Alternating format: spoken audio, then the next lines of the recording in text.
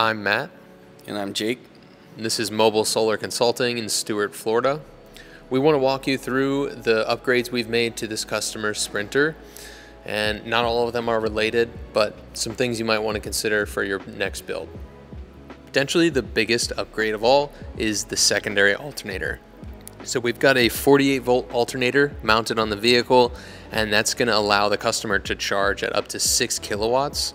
They've got about a 10 kilowatt hour battery, so put the math together there. That's recharging from 0 to full in under 2 hours, which is insane for alternator charging. And the part that couples with the alternator is the mid-city high idle kit and remote start. So that's underneath the steering wheel, and that's going to not only allow the customer to idle at high RPMs so they can charge quickly when they're parked just sitting there, but also it's going to allow the Victron system to remotely start the car if the batteries get low and need a charge, just like an auto gen start would work. Moving on, we installed these off-road lights and exterior scene lights, and they are wired on 2 circuits each to our Nuetrino, and that allows us to dim and turn those on and off from our phone. Now in the back of the vehicle, the customer installed this rocker locker from Moonraker Design.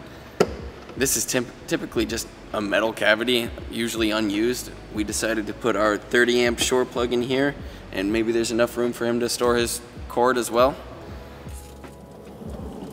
Looking underneath the vehicle, we've got our Artec undermount battery box here. This holds up to 20 kilowatt hours of battery storage. This customer's only got 10 kilowatt hours of battery storage because they have that beefy second alternator and they can recharge so quickly whenever they need to. Up on the roof, we've got a bunch of upgrades, so I'll start from the back and work our way forwards. The Rec Pro 48 volt air conditioner is 11,000 BTUs. It's very quiet, very efficient. This is the first time we're using it, so you'll have to check back in with us in a few months for more feedback. We've got 2 lighting circuits and 1 set of wires for a solar panel, as well as a StarLink. So you see 4 cable glands there. Wires are tucked nicely alongside of the roof rack. The entire roof rack is walkable. So yes, I can stand on these marine grade solar panels. The StarLink is mounted in a magnetic but very strong fashion. We've got our junction box here because I've seen way too many people just make a mess of roof lighting. In Florida, with not too much elevation around, this is really, really nice to have a little viewing deck on your RV. So we're gonna hop down now and we'll talk about the interior wiring and the Victron system on the inside. So now climbing in the back, we've got our electrical system tucked into this driver's side cabinet.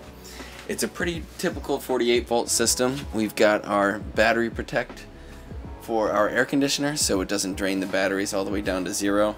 It's a 48 volt inverter, so the wires are nice and small. We actually kept everything up in this top portion, so he's got some room down here to work with. And our Nuetrino, it's a pretty small unit. It's tucked up in the left side here. It's got 6 circuits with the 60 amp capacity, and like I said earlier, you can switch all those lights on and off, dim them as you would want to. We have our wake speed regulator here.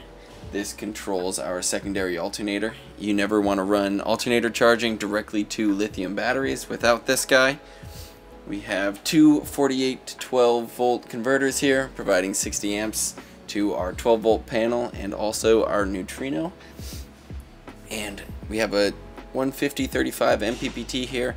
And what a lot of people don't realize is that you need a really high voltage to charge a 48 volt system from solar. And so on a van with limited roof space, we barely made it work. The undermount box is a great space saver. It's currently only available for Sprinters.